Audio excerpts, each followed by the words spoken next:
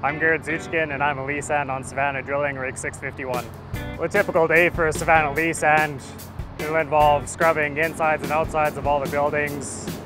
You could be helping with packing chemical bags for fellow co-workers. It could last for a good part of your shift.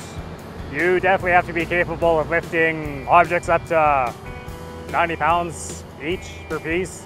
Definitely involves proper lifting techniques, otherwise you can get hurt sooner than you'd ever wanted to. You can go from lifting heavy chemical bags all day to dragging hoses around for hours on end, transferring fuel or water.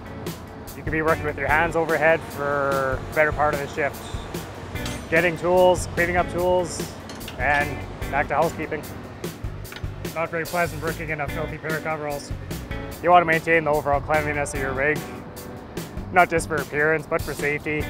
All your walkways, all your stairways, they have to be kept as clean as possible to prevent any possible slips, trips, or falls.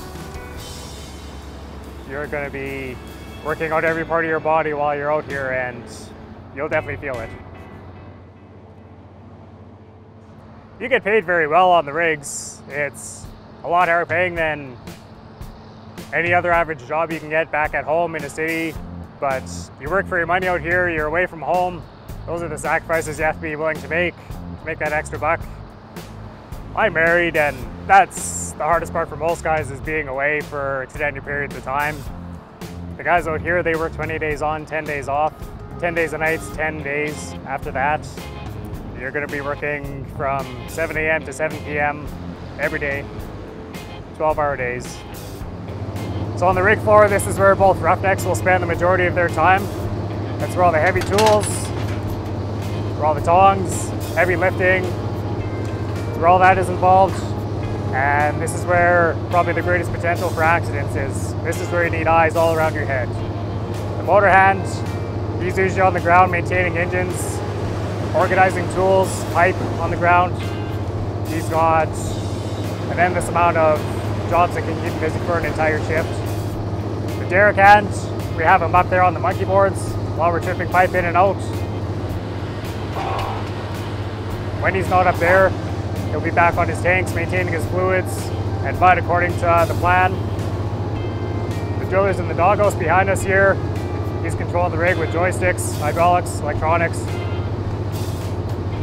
The leasehand won't spend very much time up here on the floor. Again, housekeeping, fetching tools, those basic duties. Until he moves up to a roughneck spot, that's when he'll spend more time up on the floor. Do you mind doing a fuel transfer? The rig's low on fuel here. Okay, for sure. Thanks, man. Yeah. There's plenty of opportunities for advancement within the company. If you're willing to put in the time, so long as you're hardworking, you'll continually progress. I definitely prefer working outdoors. I take that any day over an office job personally, and it's pretty interesting to see how technology is advancing and what you can do with an oil well.